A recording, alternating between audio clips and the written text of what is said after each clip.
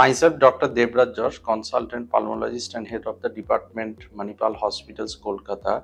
So today I'm speaking about the pulmonary problems which we used to encounter every day in our day-to-day practice. So as we are all aware of the fact that post-COVID, pulmonology is probably one of the most talked about specialties across the country or across the world. So in a short span over a 2-minute video, what I will like to emphasize upon the vaccination part, that whatever be the pulmonology disease you are having, vaccination is going to help you. And among the vaccination, most prominent are the influenza, pneumonia vaccination. Influenza every yearly, and pneumonia, as you all are aware of, Prevnar 13 followed 1 year later by Pneumovax 23 is going to help you. Second of all, that whatever be the pulmonary disease you are having, pulmonary rehabilitation is going to play a most important role. And in Kolkata, we are offering you a dedicated pulmonary rehab program also. Third thing what we like to emphasize upon is that be it asthma, be it interstitial lung disease, be it COPD, so whatever kind of disease you are dealing with, respiratory critical care or the pulmonary critical care is one of the most important part.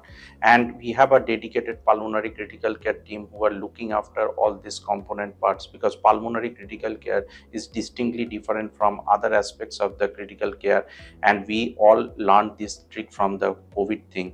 Also, interventional pulmonology, we are having a dedicated interventional pulmonology suite which are offering bronchoscopy, thoracoscopy, EBUS, cryotherapy, and stenting, all those kinds of advanced interventional pulmonology procedures. And people nowadays are not afraid of being undergoing these interventional pulmonology things, because as you all know that these are all done in daycare procedures and they are all relatively safe procedures.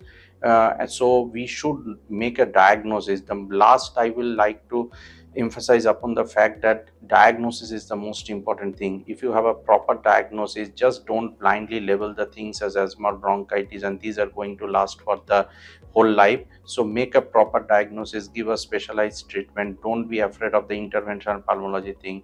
And last, tuberculosis, it is still very much prevalent in our part of the country, and particularly this year you all are aware of that fact that the anti-tubercular drug scarcity is going on. So if you have a tuberculosis, just sputum negative doesn't rule out the tuberculosis. You need to undergo other tests also if you have a radiologically or clinically suspected patient of pulmonary tuberculosis. TB is still the most important disease in our part of the country, and we should make a concerted effort along with the government to eradicate this disease. Thank you very much.